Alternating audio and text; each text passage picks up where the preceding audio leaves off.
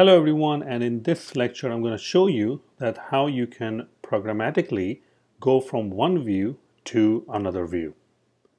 You can see that I'm starting with a default template which only have a hello world written. I'm going to go ahead and add my destination view, the view that I eventually want to go to. So let's go ahead and add a SwiftUI view. And obviously this can be any kind of view that you're adding. I'm just going to call it detail view. Let's go ahead and create that. Great. In the text, I'm simply going to write detail view to indicate that this is a detail view. This will be actually my destination view where I will eventually end up.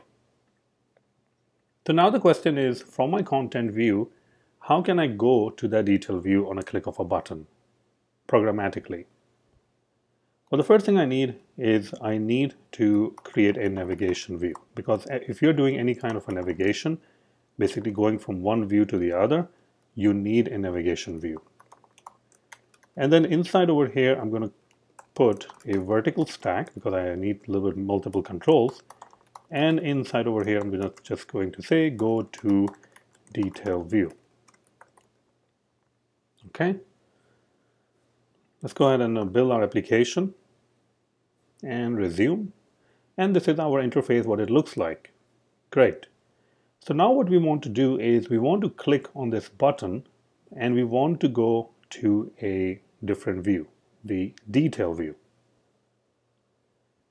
So what you have to do is you have to use something called a navigation link. And I'm actually going to show you multiple ways. Here's the first one. You're going to use a navigation link, and a navigation link, you can go ahead and create that. Navigation link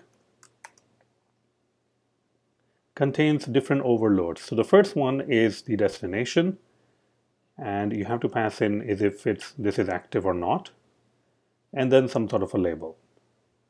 The destination basically means that where you want to end up after you click this navigation link. So that's easy because we actually want to end up in our detail view, which we just created. Great. IsActive is a bindable expression. When IsActive is going to be true, then this navigation link will become active and it will take you to the destination, which in this case will be detail view. So let's go ahead and create a bindable expression. I'm going to use a state, and you can call this anything you want. I'm just going to call this IsActive, and I will assign it false. Because initially when the page loads, you don't really want to go to the detail view. Let's go ahead and pass this over here, self.isActive. You don't really need self, but I always add self to indicate that this is a property that I have declared somewhere. The label is the label that will appear for the navigation link. We don't really need a label, so I'm just going to go ahead and pass in an empty text. So because my label is actually the button itself. Great. So let's go ahead and build it again.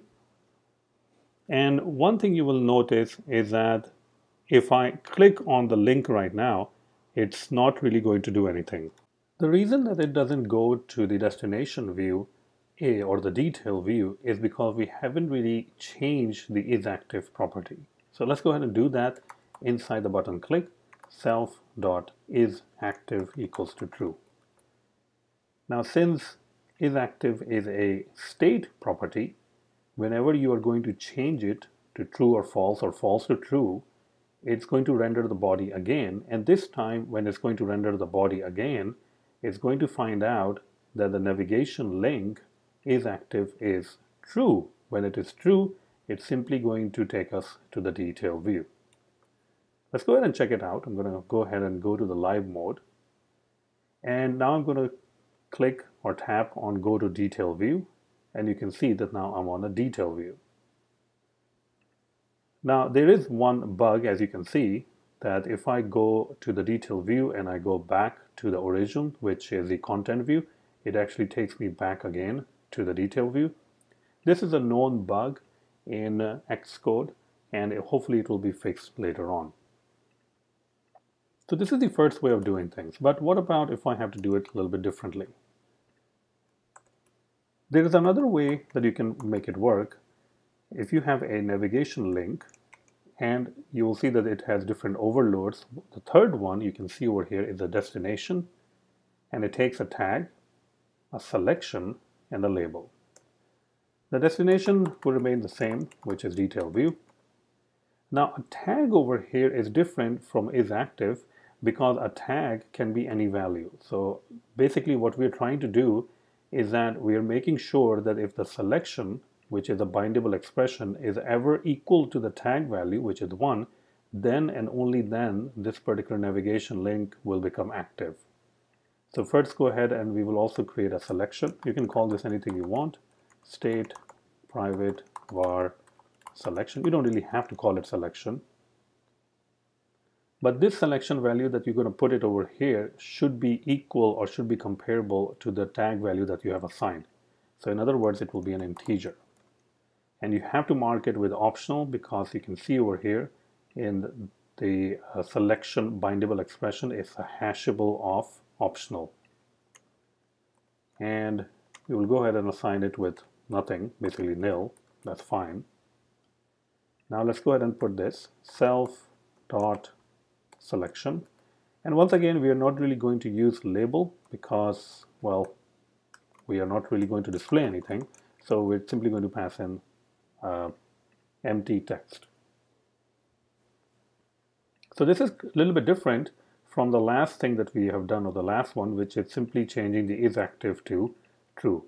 So you're going to use NavigationLink with the selection and tag if your navigation depends on the value of the tag. Maybe you are doing something where when the value of tag changes to 5, you go to the detail view. When the value of tag changes to 3, you go to dashboard view. When the value of tag changes to 4, you go to some other view, and so on. So in those scenarios, you can use the NavigationLink with the tag and the selection. So now let's see how we can actually make it work. Inside the button, I can simply go ahead and say self.selection equals to 1. So when I click the button, I'm going to change the selection to 1. Alright, so let's go ahead and give it a try after we have changed the selection to 1. Now if I press on Go to Details view, it works as expected. You can see that I can press on the Go to Detail view and it simply goes to the detail view. Great. Now if you had another navigation link, so let's go over here, and instead of going to the detail view, it was simply going to go to a text view, and I'm just going to say home screen or whatever, and you put the tag over here to 2, then if I click this button and set the value to 2, then it should go to the home screen instead of the detail screen. And that's the whole point of using NavigationLink, which is based on the tag and the selection. So let me go ahead and run this again.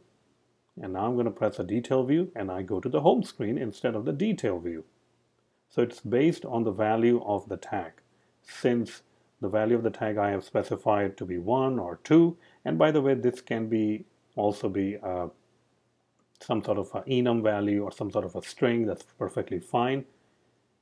So whenever I select some sort of or set some sort of a tag value, if I make that selection, which is a bindable expression, to that value, it's going to go to that particular link. So it gives you a little bit more flexibility if you have to go to different links or different destinations based on the tag.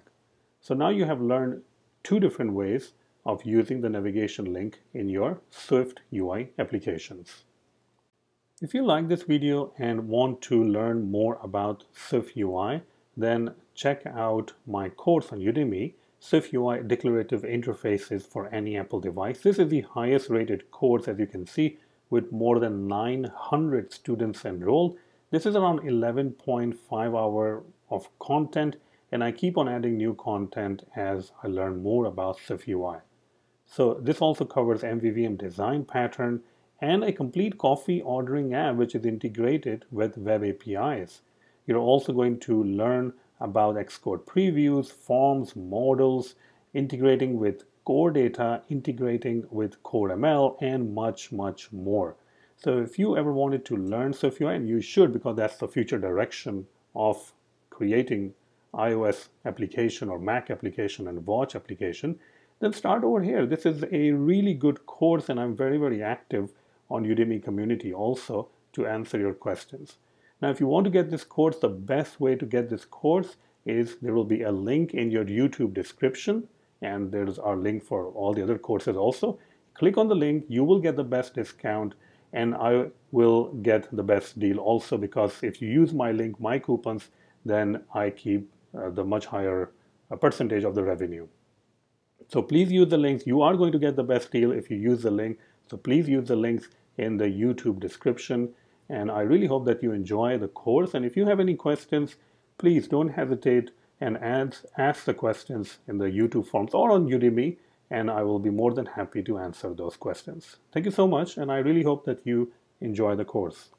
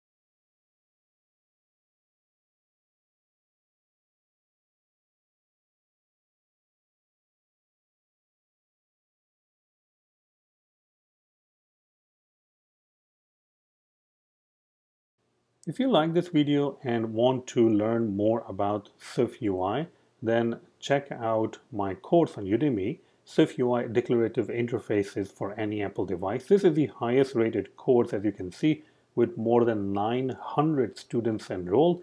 This is around 11.5 hours of content, and I keep on adding new content as I learn more about SwiftUI. So this also covers MVVM design pattern and a complete coffee ordering app which is integrated with web APIs. You're also going to learn about Xcode previews, forms, models, integrating with core data, integrating with core ML, and much more.